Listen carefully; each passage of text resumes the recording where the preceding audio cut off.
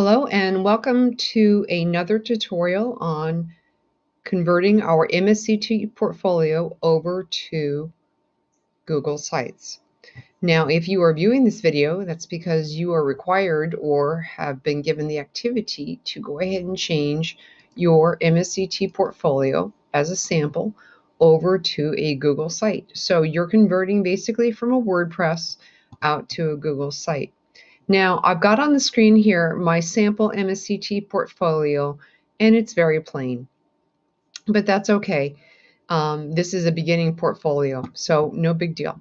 The next thing I want to do is I want to go ahead and jump into getting started here, and I want to talk about very specifics about how you're going to lay these things out. So if I take a look in my WordPress, I've got 4 different pages. And so I can readily see over here in Google Sites that if I jump over to pages, there's a point where I can add another page. And of course, this is my home page, or the one I'm looking at over here. So I'm going to go ahead and add those pages here. And pardon me while I jump back and forth here about me and oops.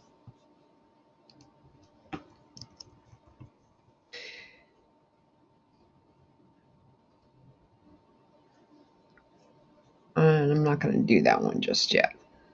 Okay, so here I've added the 4 different pages, and in fact I'm going to have to click on this one and click on remove page from site because that's obviously not a good page. So that's basically very quickly how you add a page. You're just going to go to the pages tab, click on the plus button, give it a name. In order to edit those pages, you're going to jump between these little tabs over here on the right hand side. Remember, none of this is live until you click on publish. So one of the things I can do is very simply, I can go ahead and click on favorite links here, and I'm going to try to just simply highlight that, copy it, and then jump over here and jump into favorite links. And now I need to be on my insert space.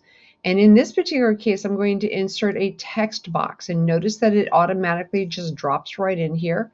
And I'm going to just simply try to copy and paste, and I'm going to publish that. I'm going to go ahead and click on preview and see if it in fact works. And it certainly looks as if it does. Perfect. So that takes care of one of my pages. Now I can come down here and exit the preview, and now I'm back in my editor, and I can switch over to my pages. And about me, I'm going to once again go ahead and click on insert my text box. And for the sake of just putting something in there, I could have copied and pasted from my MSCT my portfolio, or I could just simply type that in. I'm going to go ahead and click on publish. And so now if I jump back to pages, that means that my favorite links and my about me are done. I am now going to jump into the home page, and because that is a little bit more of a lengthy transition, I'm going to stop the video here, and I will be back with you in a moment.